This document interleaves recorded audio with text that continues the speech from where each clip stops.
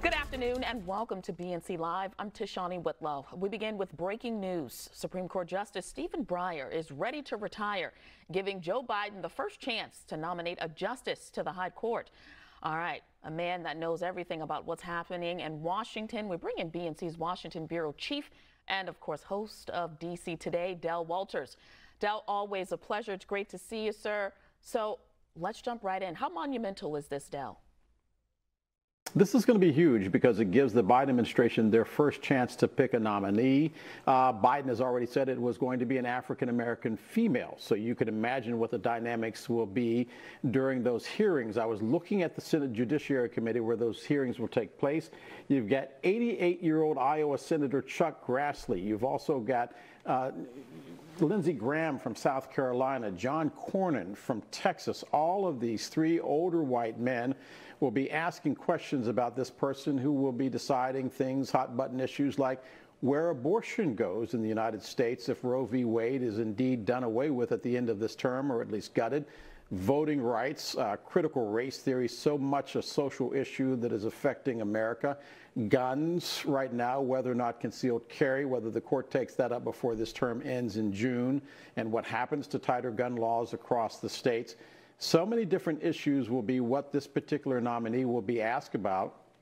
And you can imagine, based on what you've been seeing in Washington, the divide will be Republican versus Democrat, old versus young. And yes, if it is an African-American female, as we anticipate it will be, black versus white. So stay tuned, as they say, and buckle up. All right, Del, I do want to ask you about that 50-50 split. But before I go there, I mean, Dems, they've been applying pressure to Breyer since last year, encouraging, better yet, trying to almost push him out the door.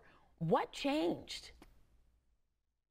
What changed is the political landscape, the fear that they are going to lose control of the Senate. And imagine, if you will, getting a nominee confirmed with a Republican Senate. They will want somebody who would be more moderate to conservative versus the Democrats who would want somebody to be more liberal. And look at just what has happened with regards to this current court. Because Merrick Garland was blocked. That was That was the nominee of Barack Obama that was put on hold because then Senate Majority Leader Mitch McConnell said there wasn't enough time to get him confirmed. We should point out that the last justice was confirmed in a period that was less than a month. So it's not like politics don't come into play. And now, because there is a conservative court, this is the nominee that is going to be getting all of the attention. All right. Now, Del, you actually mentioned this earlier about President Biden pledging to fill the Supreme Court vacancy with a black woman. I want us both to listen to this. If I'm elected president, my cabinet, my administration will look like the country. And I commit that I will, in fact, I'll pick a woman to be vice president. There are a number of women who are qualified to be president tomorrow. I would pick a woman to be my vice president. All right, Del, perhaps this is a promise he is actually in control of keeping. How do we hold his feet to the fire on this? And also, two-part question, how would a black woman transform the court?